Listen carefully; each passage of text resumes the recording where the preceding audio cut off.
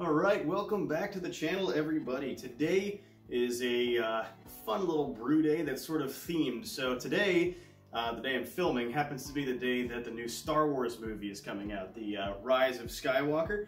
So I thought it'd be kind of fun to brew a beer with Galaxy hops, kind of in celebration of that sort of thing. I love Star Wars and I actually like the new movies, so, you know, crucify me, whatever. But they're fun to watch. And so I'm going to do some sort of Star Wars themed name for this thing, but it's a single hop IPA all with Galaxy, which is also another hop that I have not used before, so it should be quite a bit of fun. So we're going to basically be going for something that's relatively strong, hopefully like 6 to 7.5%, and really hoppy. But Galaxy is supposed to have a lot of awesome mango-y kind of blackcurrant, kind of tropical, complicated and interesting flavors. So we're not only going to play off of those flavors for, you know, the boil editions, but we're also going to dry hop this beer with 2 ounces of it. So should be a all-around hop fest. So basically this is going to be kind of like a West Coast clean American IPA, not a hazy, cloudy IPA. If everything goes according to plan. I personally prefer West Coast IPAs to East Coast IPAs, and that's just me. You can totally make a great New England style IPA with this hop as well. And I do make those. I will make another one later. So if you're into that sort of thing and not this sort of thing, there are other videos out there on my channel for you. But anyway, I'm actually now using this awesome new brew notebook that I got for my birthday. So it has a whole bunch of awesome sections in here with which to take notes and write down ingredients and just be a lot more detailed than writing it all yourself on a notebook, a blank notebook like I was doing. All right, so anyway, our recipe is going to be 11 3/4 pounds of US 2-row malt, 1.25 pounds of flaked rye. So we're going to add a little bit of malt complexity in there, maybe some spiciness, just to, you know, it's not a single malt, single hop IPA, it's just a single hop. So I am definitely playing with the malt bill here. We're going to do 1 pound of Crystal 10 and 1 pound of Munich malt. We are going to mash this at 151 degrees, single infusion mash for 60 to 90 minutes. So I'm going to take a gravity reading in the middle of that around 60 minutes and just to see where we're at, and if we're at a good pre-boil target gravity, then I will stop the mash at that point in time. For water, we are going to be using 76 parts per million of calcium, 28 parts per million of magnesium, 65 parts per million of sodium, 234 parts per million of sulfate, 100 parts per million of chloride, and 54 parts per million of carbonate. So in order to achieve that, I'm adding 8 grams of gypsum, 8 grams of Epsom, and 1 gram of chalk to my brewing water. So this is going to give us a sulfate to chloride ratio of about 2.3, which is going to be enough to help those hops shine. So for yeast, I normally do US-05 dry yeast for my IPAs and pale ales, but today I'm going to switch it up and use Wyeast 1056 American Ale. That is a very clean fermenting yeast that's been used for ages, and it has a reputation of brightening the hop flavor even more, so hopefully that will work out pretty well. So I didn't actually make a starter this time, and it is a liquid yeast, so I am going to go ahead and do 2 liquid packages, and that'll be fine because I'm going to top crop some of this and save it for later, so I'll get my money back. And then obviously hops, you know, that's the big thing of this. Hops are going to be huge. Galaxy is a high alpha hop at about 16% alpha acid in the ones that I have. So we're going to be adding a total of 6 ounces to this, 4 ounces to the brew and 2 ounces to the dry hop. So we're going to go ahead and do a 1 ounce first-wort hop addition, which is when you add hops to the wort after the mash and before the boil. So while it rises up to the boil, you're extracting all of the oils out of the hops and kind of increasing the utilization without increasing the harsh bitterness. And then we're going to do 20-minute addition with 1 ounce of Galaxy, a 10-minute addition with 1 ounce of Galaxy, and then we're going to do 1 ounce at 0 minutes, and then I'm going to dry hop in the keg with 2 ounces of Galaxy. At the end of the day, this should really hopefully be a delicious beer that is a whole bunch of hop character, and I'm definitely excited to see how the Galaxy comes out. I've heard really honestly nothing but good things about Galaxy, and most of the beers that I've had with Galaxy in them have been fantastic. So I'm really looking forward to the final results. So anyway, I'm going to go ahead and add the brewing salts and a Camden tablet to my water. and get that ready for mashing in. Okay, so I am actually going to be mashing in at my intended mashing temperature, which is not something that you normally do. So normally you're going to reach a higher temperature with your water, push your grains in, your grains are cooler than the water, that's going to cool the whole thing down, and the goal is to meet your mash temperature as soon as you dump the grains in or dough in. Well, with my system, because it's recirculating, basically what's going to happen is the system is going to lower down a couple degrees and then rise right back up to the mash temperature. And before, and a couple brews ago, I had a brew basically where I dough in at a strike temperature, and that started recirculating.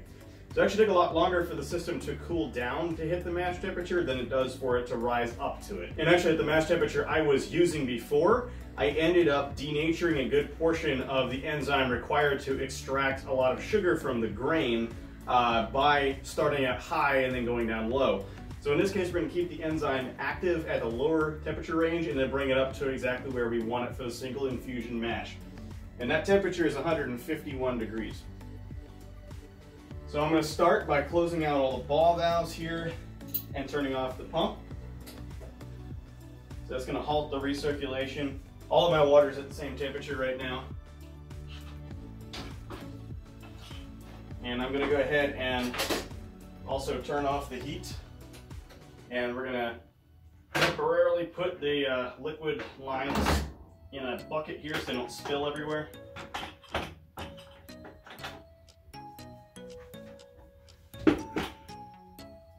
Now, I'm going to go ahead and mash in with my grains.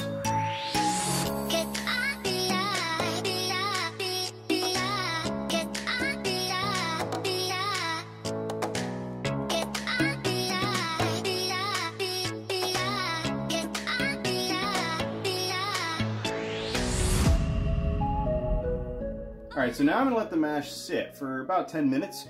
That's going to allow the grain bed to settle at the bottom of the mash tun, and that'll actually allow us to get a pH reading at that point in time to determine if the pH of the mash needs to be adjusted or not. Once the grain bed is settled, then I'm going to start the recirculation process, and that is going to basically keep going for the entire mash. So in 10 minutes, we'll take that pH reading. Okay, so at the moment for my pH measurements, I've been using pH strips here instead of an actual pH meter, but that's simply because I really can't afford a pH meter right now.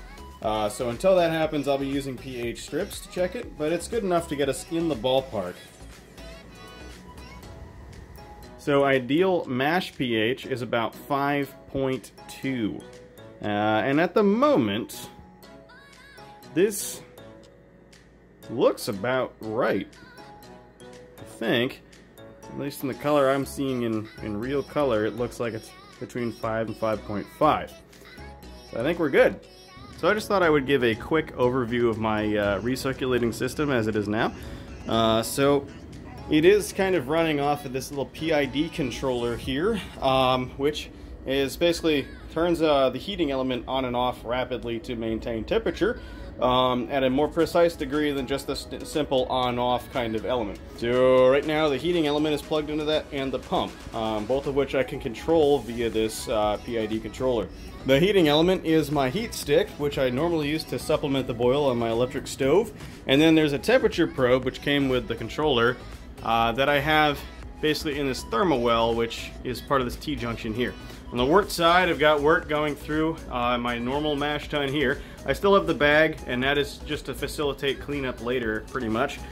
Flows out the bottom of there into this converted boil kettle here, which I've been using to heat the wort in.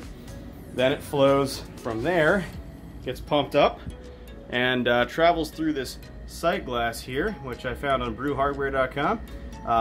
And there you can see one of the main benefits of recirculation is that you get a very clean and clear wort in the process because it gets filtered through the grain bed.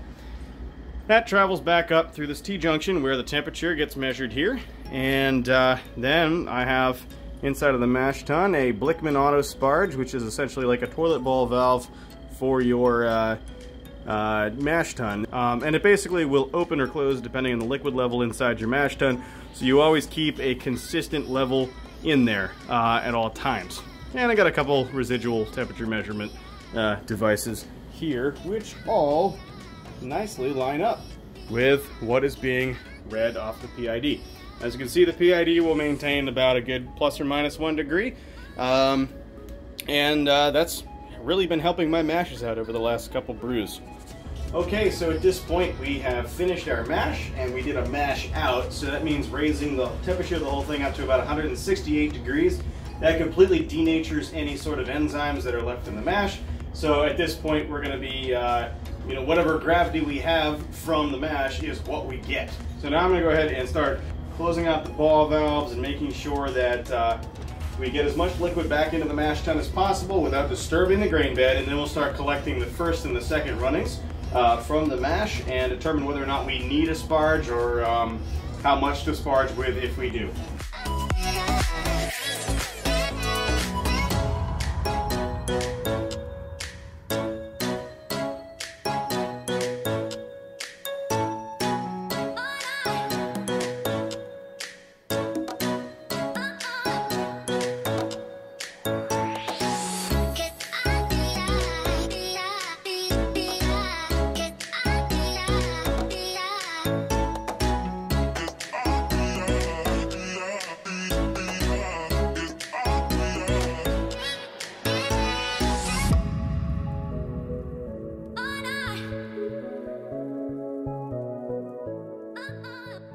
Okay, so we ended up with about 5 gallons of wort from the first runnings.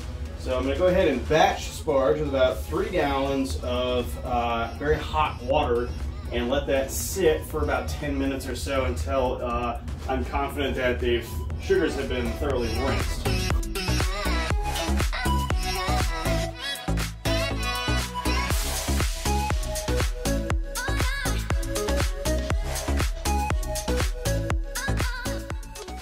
I just added 3 more gallons of hot water to the mash, which is going to rinse off the sugars, but I'm also redisturbing that grain bed again. So the wort that comes out, this is going to be kind of hazy. So what I want to do is try and recirculate this for a bit while it goes through the sparge process, and hopefully that'll help clean up some of the proteins from the mash.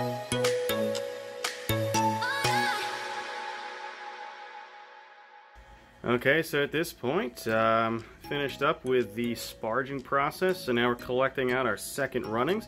Hopefully we're going to be able to top up this kettle with about 7.5 to 8 gallons of wort. And then we're going to go ahead and store the wort in the kettle for a second while I clean the bag and spent grains out of my mash tun there. And then we'll pump it back in and start the boil.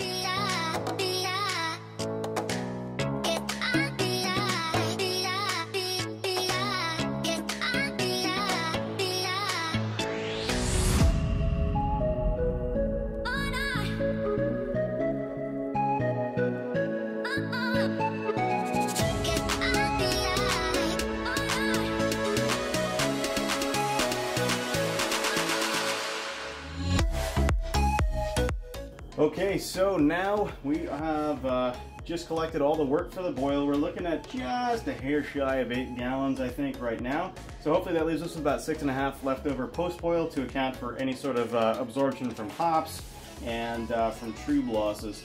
So hopefully that'll get us an even 5.5 into the carboy, and then we'll have enough left over to actually keg and properly use. So we're going to start off with our first-wort hop addition of 1 ounce of Galaxy here.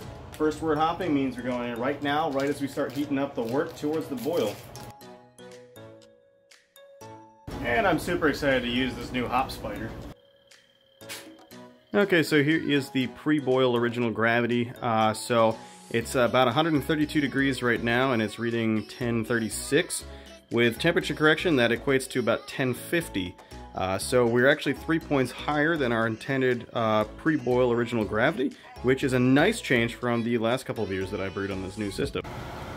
Okay, so we've reached our boil, and because I added the first-wort hop addition as the bittering addition, we're not going to be adding any hops right now. I'm going to wait till the boil is 20 minutes from being finished to add more hops. Okay, it's now 20 minutes from the end of the boil, so we're going to go ahead and toss in another ounce of Galaxy.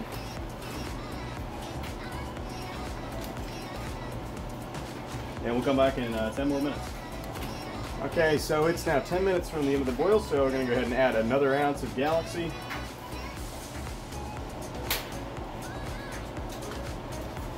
I'm going to add this Whirlflock tablet crushed up, and it might result in a lot of foaming, so I'm just going to make sure that I watch this carefully, just in case. I think we might be okay.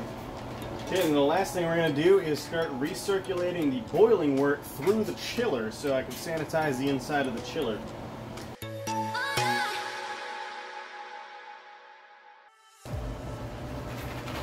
Alright, so it's now the end of the boil, so I'm going to go ahead and turn off all the heat. And I'm going to dump in 1 more ounce of Galaxy hops.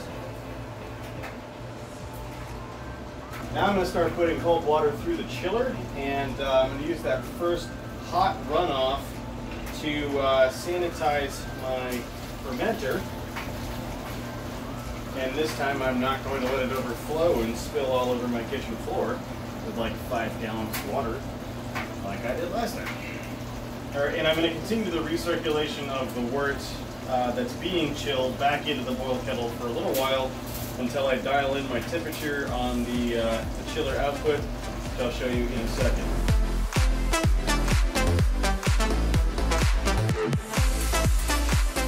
Okay, so now what we're going to do is start dialing in this output temperature on the plate chiller. So this is the current temperature of the wort that's coming out of the plate chiller post-chill and going back into the boil kettle. Right now it's at about 85 degrees, which is obviously way too hot to pitch anything. So we got to make some adjustments here.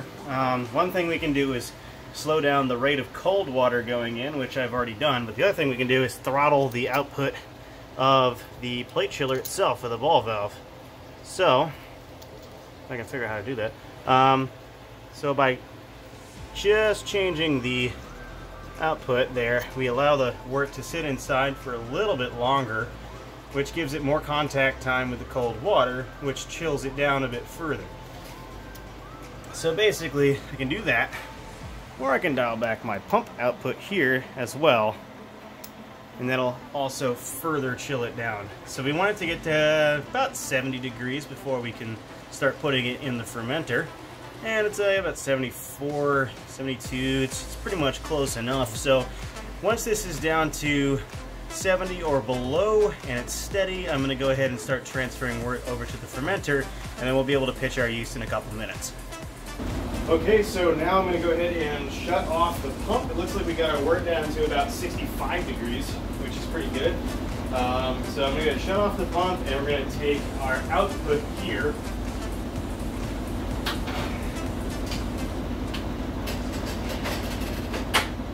And we're going to start putting that into the fermenter now.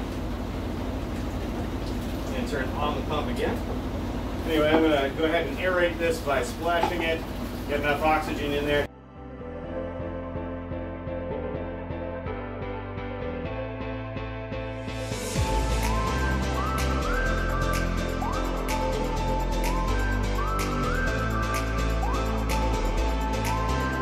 Alright, so it's a little hard to tell because of the foam, but the original gravity sample is looking like it's about 1060, and this is cooled down.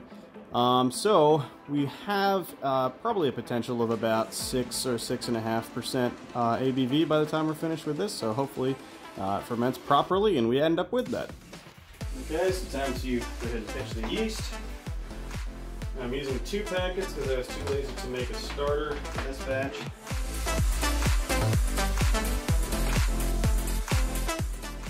Now we'll let this sit in about 65 to 68 degrees for about 2 weeks or so. But I'm going to dry hop in the keg. So once we keg this, I'm not going to carbonate it. I'm going to add the dry hops first and then carbonate it. Alright, so we're about 10 days into fermentation now, and we've had a steady final gravity for about 3 of those days at about 1.012. So I'm going to call the fermentation of this beer completed, so we're going to go ahead and transfer it over to the keg, and then we'll add our dry hops and then carbonate. Alright, so the day has come to keg the beer finally, which means we're adding our dry hops, and that's the 2 ounces of Galaxy. And I'm adding these before I actually force carbonate the keg, because sometimes when you add dry hops to an already carbonated beer, you end up with a large explosion of foam because so much material is dissipating into the beer so quickly. It causes a lot of foaming to occur very rapidly in an explosion-like way. Look it up on the internet. There's definitely some videos out there of pro brewers doing this, and seeing an entire fermenter's worth of beer hit the ceiling in a pro brewery is enough motivation to prevent me from trying to do that on a homebrew scale. So we're going to go ahead and add the hops now. I've got this very fine mesh bag here, which I have sanitized. It's not totally necessary though. I'm going to go ahead and add these in now. There are a couple ways to do this in the keg. You can either tie it to one of the posts and then cap it, but I'm kind of concerned about a CO2 leak if I do that. So instead, I'm just going to leave the bag at the bottom for the entire life of the keg. And we'll see if that works. I don't know if some people say you get grassy flavors out of doing that. Other people say you don't. We'll find out. I've got a sanitized stainless steel knife here that I'm going to use to weigh down everything. And that should keep everything down at the very bottom of the keg. So we'll drop that in there and leave it there. And now I'm going to go ahead and transfer over the beer into the keg. And I'll catch you when we go to the tasting. Okay, so here we are about a week after adding our dry hops. As you saw, the fermentation went pretty well. We ended up with a reasonable final gravity for what we expected, and adding the dry hops went smoothly. And it's had some pretty good results, as I can tell you. However, adding the dry hops did create a rather significant haze in the beer. Because when we put them in, and this happens sometimes with dry hopping, they release what are called polyphenols, or they're basically compounds that enter the beer and cause a suspended haze. At kegging, I already had added gelatin finings, and that has not actually cleaned out the haze in the beer very well. So I don't think polyphenols are very affected by gelatin finings. However, at the same time that I brewed this IPA, I also brewed an alt beer, which is a German style that requires a lagering period. So they both fermented at the same time, pretty much next to each other, and now they're in the keg pretty much at the same time next to each other, but because of that lagering period, everything in the keys is at about 32 to 33 degrees, which is going to eventually clean the beer out and drop that haze. But obviously, hoppy beers are much better fresh, so I'd rather talk about that aspect of the beer and show you a slightly hazy beer versus showing you a clear beer that doesn't have much hop character because it faded over time. And stay tuned for that alt beer video, that'll be next. So remember that I brewed this on the day that the new Star Wars film came out, and therefore I named it something Star Wars themed. So it's called A Galaxy Far, Far Away, and it ended up being about 6.4% ABV and a good, healthy 83 IBUs.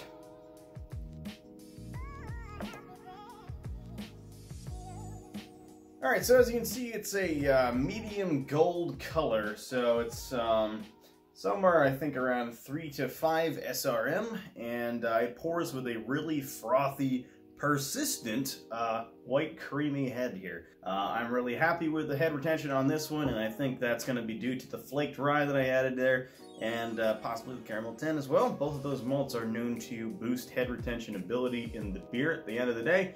It's definitely not like crystal clear, and as I mentioned earlier, that's hop polyphenols, so that will fade with time and low temperatures in the keg. Eventually that will drop out, but for now it's fine because I really like the hop character this beer has. As far as the actual haze level though, I mean, I can see my hand through it. It's just not clear. It's not like you can read text through it, but it's definitely not as murky or cloudy as, say, a Hefeweizen or your standard hazy New England IPA. So going in for the aroma now. So the aroma is actually really pleasant. It's a very refreshing kind of melony, grapefruity kind of aroma. Not tropical. It's just it smells more like a classic West Coast kind of hop. It's a little zesty, a little peppery smelling.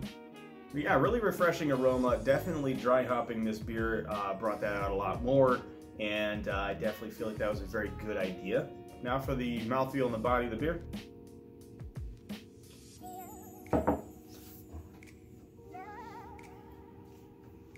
It's got a medium body to it. It's definitely not light body, but it's also definitely not heavy or thick. And it's relatively creamy. And you know, it's definitely a slower drinker than I think your classic West Coast clean IPA would be, but feels right.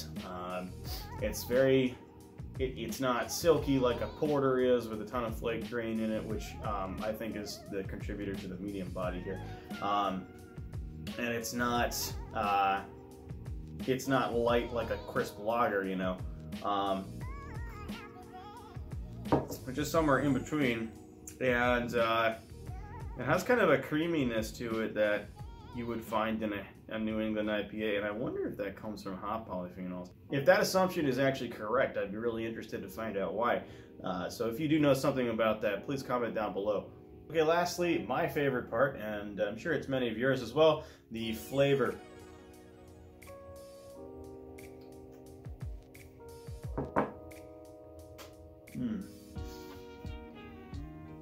So it hits you right up front with a pretty solid bittering. It's very clean though. It's smooth and clean. It's not jarring in any way. Then you get a lot of juicy hop flavor in the middle, and at the end of it, it kind of transitions off into the malty flavors.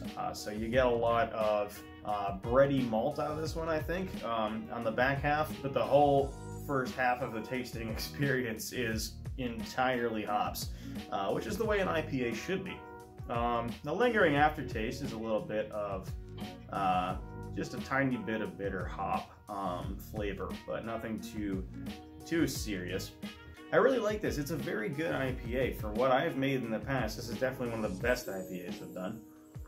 And I think it's one of my favorite hops I've ever used, actually, as well. It's throwing a lot of very serious citrus, melon, grapefruit flavors, but not in the like really acidic way that you get citrus flavors from like Mosaic or something. I would definitely take this over Mosaic. You don't get any of the cattiness or the pininess that you get from like Simcoe. It's just an awesome flavor hop, I think. And based on the way the bittering worked, also really good for bittering, and coincidentally, it puts off pretty solid aroma as well. So this is definitely a really good all-around use hop. Really had a very good result with a single hop IPA using Galaxy, so I'm pretty happy about that. It's definitely not earthy, it's not too spicy, but it's got a little bit of spice to it, like a little tiny bit of like peppery type thing, but that's really not that strong.